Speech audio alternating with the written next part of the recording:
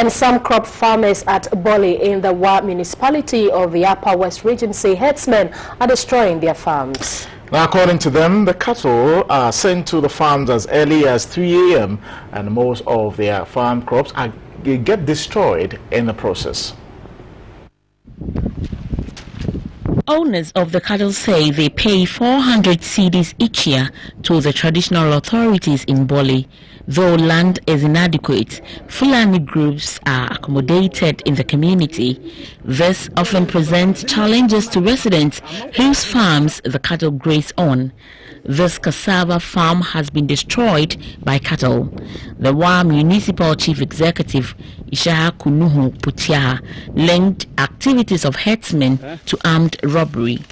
The information I have from the security agencies, the Fulani herdsmen mostly engage in criminal activities. He, however, said no conflict between herdsmen and farmers has been recorded since the two parties held discussions.